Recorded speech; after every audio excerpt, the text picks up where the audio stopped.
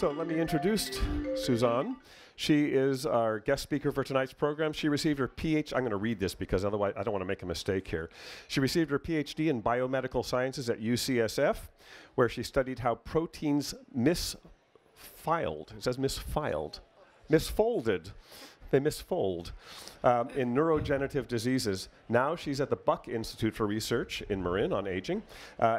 Suzanne uses the microscopic nematode C. elegans, which you'll be able to see in our exhibits here as well. And she uses that to understand how metals can impact the Parkinson's disease state and how mitochondria respond to stress and aging. So let me introduce Suzanne.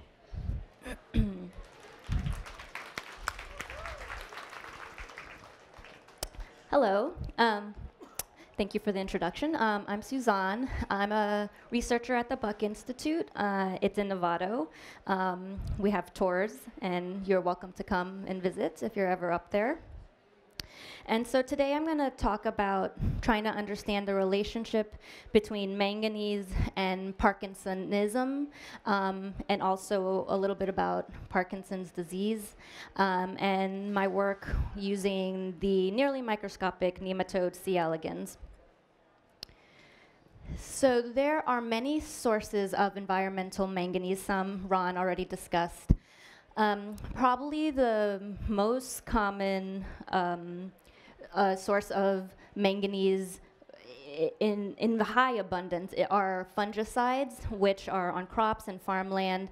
And there's a fungicide called Manab that has complexed with manganese, and that can actually increase, there's evidence that that increases the risk of developing Parkinson's disease. In the past, gasoline has also been added to manganese, and as Maran said, it's no longer added, but that at some point that did add higher levels of ambient manganese in the air. Steel factories, the ambient environment around steel factories might have higher manganese air particles, and so these are ways to get manganese that are not from nutrition, but sort of more of a pollutant stand. And I've highlighted a few studies then that have shown correlations then between being exposed to these factors and increasing the risk of Parkinson's disease. And I should say, though, that these are not, right now, these are correlative studies. They're not cause and effect. Epidemiological studies are notoriously hard to pin down cause and effect. And there are epidemiological studies that actually show no relationship between manganese and Parkinson's. So this is controversial and it's debatable. But I think one reason researchers were interested in further studying the role of manganese in Parkinson's was because there is this syndrome called manganism that Ron already alluded to, and this occurs when people are exposed to very, very high levels of manganese. So this would really be an occupational type situation. So miners and welders, they basically can get manganese toxicity, and the symptoms of manganese toxicity are very similar to the symptoms of Parkinson's disease. So that has led to a lot of researchers became interested in trying to understand that relationship more in depth. So here is a study from 1955 that described manganese poisoning in Moroccan miners. And they actually cite how manganism was actually first described all the way back in 1837. And this 5 manganese ore crushers developed manganism, and these Moroccan miners also developed manganism. And the symptoms of manganism include muscular weakness, paraplegia, tremors of the extremities, and a tendency to lean forward. And these are also all symptoms that occur in Parkinson's disease. So here is actually a photograph of Moroccan miner that has been afflicted with manganism, and you can see that he has difficulty walking. And here, even as of this year, there are still cases of people that have been exposed to high levels of manganese and develop a Parkinson-like syndrome, which we call Parkinsonism. And so in the top case, it shows welders that were exposed to manganese have a Parkinsonism, and oh, sorry about that. And in the bottom case is actually illicit drug users that have were using this drug, ephedrine, and that was laced with manganese. And so these drug users also develop a manganese-induced Parkinsonism. So why do manganism and PD have similar symptoms? It's because they both affect the same regions of the brain. So I'm showing you a cross-section, a frontal section of the brain, and I've highlighted in blue the regions of the brain that are most affected in Parkinson's disease and manganism, and that is the basal ganglia.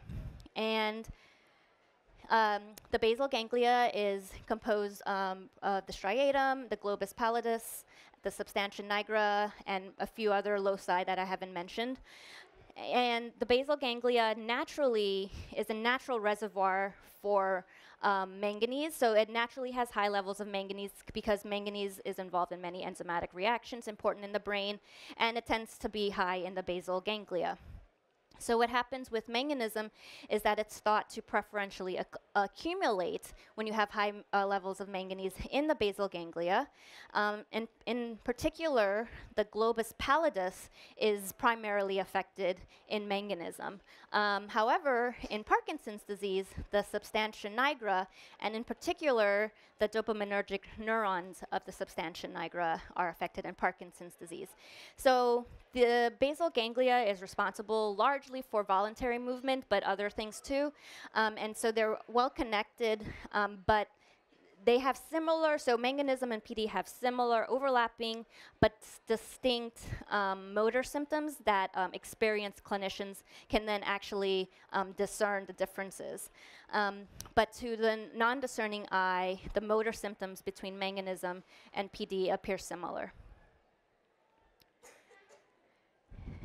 So the other thing that manganism and PD have in common are that they both afflict mitochondria. So mitochondria are organelles. If we sort of zoom then into the cellular level, mitochondria are organelles that are responsible for energy production in the cells. And so you can imagine that energy production is actually really vital for survival of the cells. If the mitochondria become dysfunctional, they often induce something called apoptosis, which directs the cell to self-destruct. Because you have just, if you have a dysfunctional, energy-producing organelle, you don't necessarily want to survive. And so that is then one of the major symptoms in PD and manganism is neurodegeneration of vulnerable neurons.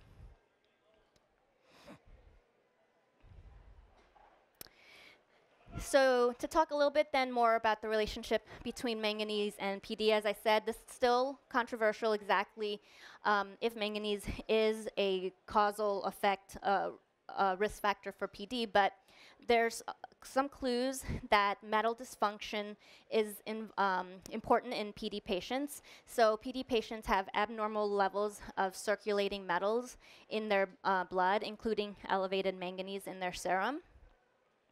PD mutations, so there are forms of Parkinson's that actually are familial or inherited, and this is actually a very small percentage of all the PD cases. Most PD cases are thought to be sporadic. We don't know the cause, but there are a few subset of inherited mutations, and these genes that have been identified in the last couple of decades in these familial forms of Parkinson's disease have really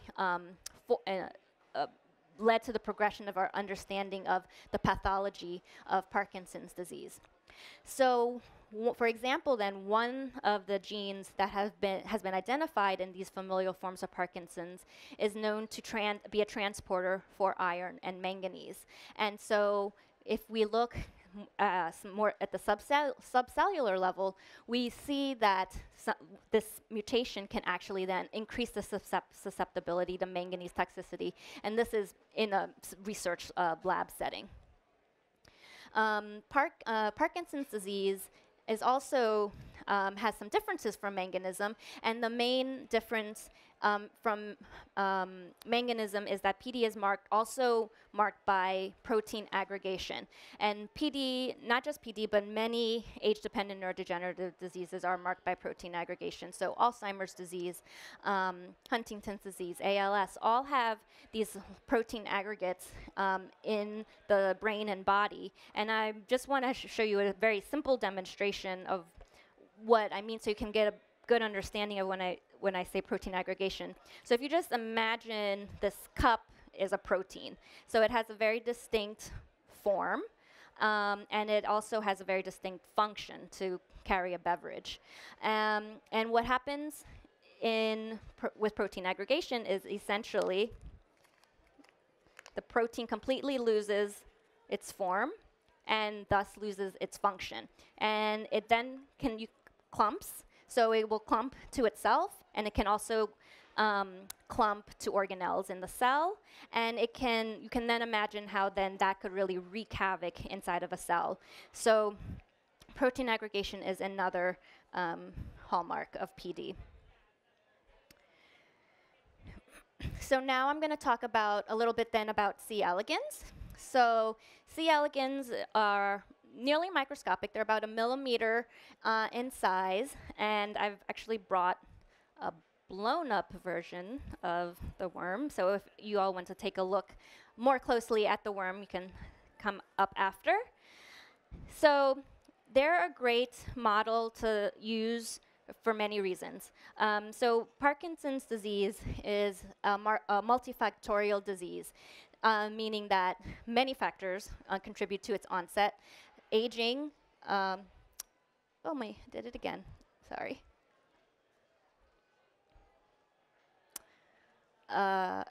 Aging is actually one of the biggest risk factors for Parkinson's disease, and at the Buck Institute, we are primarily interested in studying the aging process and how that contributes to disease onset.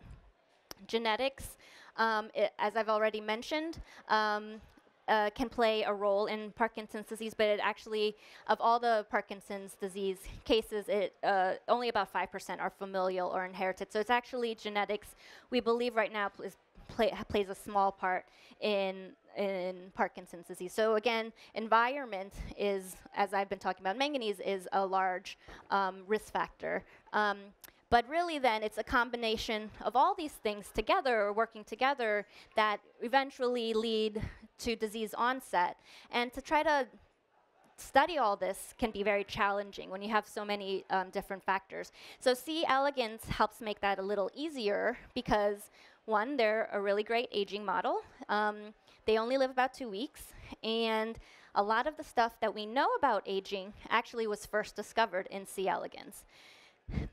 We know so much about them genetically. The whole genome has been sequenced, and we have many genetic tools to be able to dissect all the genes in C. elegans, and they're environmentally malleable. So they live on a plate like this that we look under the microscope, and so I can manipulate their environment very easily. I can add manganese to the plate. If I'm studying heat or heat stress, I can put them in heat. So their C. elegans then can really take care of all these multifactorial factors to help study disease. So some of the questions I wanted to ask was, can manganese toxicity recapitulate Parkinson-like syndromes, pathologies in the worm? And can we identify novel small molecules then that could ameliorate manganese toxicity and eventually see if those are beneficial in Parkinson's models? So here, oh, and I should mention that the Exploratorium does have C. elegans here too, and 2 exhibits that way. So if you so the C. elegans contain a complete but simplified nervous system.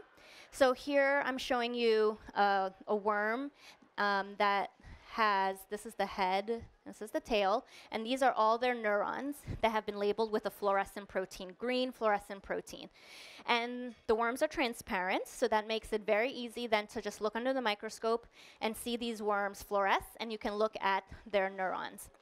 So humans have, I believe, around 400,000 dopaminergic neurons. Those are the neurons involved in Parkinson's disease that degenerate with Parkinson's disease.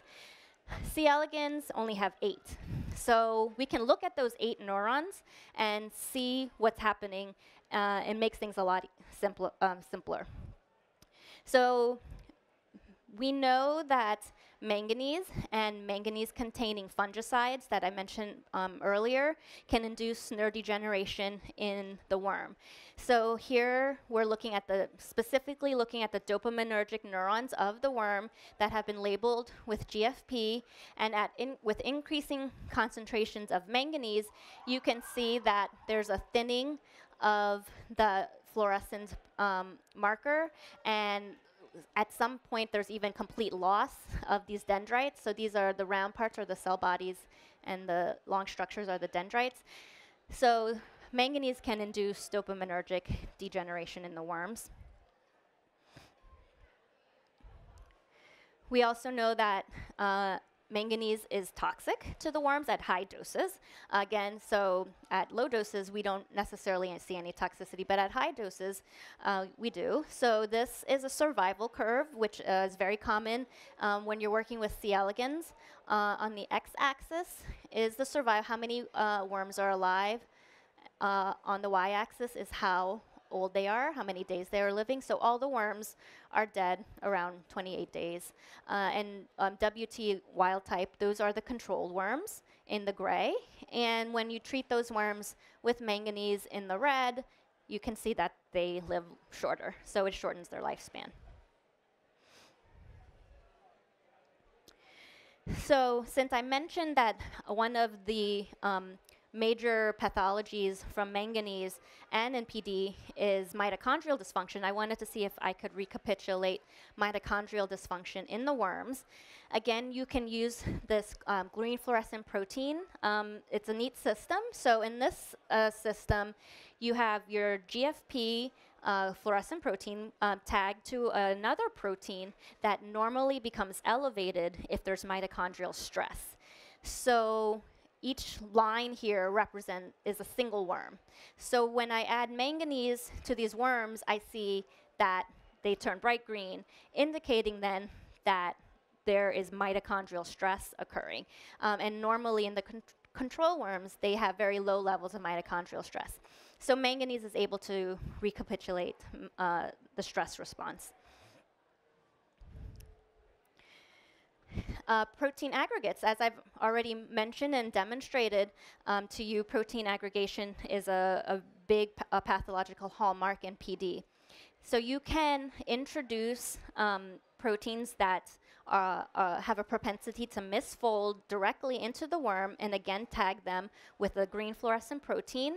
And here are individual worms, and each of them each of these green puncta then represents a protein aggregate, a protein that is becoming aggregated in the worms. And so I wanted to see what the effect of manganese was on these protein aggregates. So manganese exacerbates protein aggregate toxicity. So let me take you through this slide. It's a little data heavy. So here are our control worms. And these are just a bright field of the same worms. And in this central panel is another control. It's a choline chloride, which should have no biological activity in the worm. So it really serves as a control for this chlorine ion, which I wanted was because we have manganese is attached to chlorine here. So manganese chloride, then these worms were treated with manganese chloride in this panel. And if you look at the survival of these worms, so if these worms are treated with manganese for 24 hours, which really is not that long, it's a pretty short inoculation, you can see that there's a dramatic decrease in their survival after 24 hours in only the manganese treated. So manganese is really exacerbating that protein aggregate toxicity. So since C. elegans, I've been able to recapitulate a few of these key pathological hallmarks: mitochondrial dysfunction, protein aggregation dysfunction. One of the things I was interested in doing was screening for small molecules then that could potentially reverse or ameliorate the toxicity of manganese. And I used the stress reporter that I mentioned before that lights up when manganese is present. There's mitochondrial dysfunction. So here is an example of the experimental setup. I have a 96-well plate, and in each one of these wells, there are a drug, a different drug compound.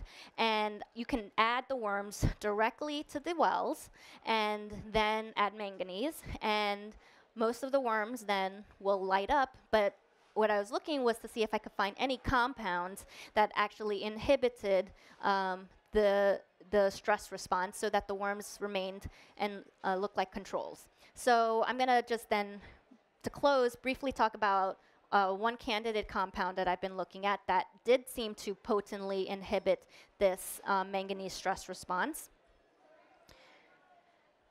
So using this candidate small molecule, I found that the small molecule is able to completely reverse or inhibit the toxicity of manganese that we saw with the survival. So here, in the presence of the manganese stress inhibitor, the worms now live as long as the control worms, even though there's manganese present. So it's abolishing the toxicity. And then I wanted to then move the small molecule into a non-manganese model, but into a Parkinson model, and see if there was any effect of this model, of this molecule, in other models of disease. So in this panel, what I'm showing you are the worms in which the dopaminergic neurons have been labeled, and this worm is also expressing a protein that is toxic and that's associated with Parkinson's disease in the neurons, so that the neurons actually die from this protein aggregates. And what I see is that in the presence of that manganese stress inhibitor, we're able to recover the survival of some of these neurons. So normally you see neurons on both sides. This is in the head of the worm. These are the cell bodies. And the controls, you see many that have lost neurons, but the manganese stress inhibitor is able to repress some of that neurodegeneration in the worm. Also, if I look at the mitochondria of the worms, so in these two panels, what I'm showing you are worms that have been aged, and that the mitochondria now are being labeled with green fluorescent protein. So here the neurons were labeled, but here the mitochondria are labeled. And in old worms, the mitochondria becomes large and sort of disfigured with age. But with the manganese stress inhibitor, the mitochondria stay reticular and tubular, which is much more reminiscent of younger worms. So it seems that then this candidate molecule is having beneficial effects on Parkinson models and also on the aging and mitochondrial stress. So I'm very focused right now on the C. elegans aspect of trying to work out the mechanism of the molecule, the small molecule, but at the Buck, and we do try to use the C. elegans eventually to translate our work into mammals, and the Buck is actually a really good place for that because there's many labs that work in cell culture or with vertebrate animals, so we can collaborate and try to see if the things that we're finding in C. elegans are relevant in mammals. And we have good reason to believe that they are, because as I've said, a lot of the things that we've learned about aging have come from C. elegans. There's a lot of conservation, so it's kind of a way to start fast and cheap with the C. elegans, and then use that data to move into the bigger and harder experiments. So I will end there, and thank you for your attention, and I'll take any questions.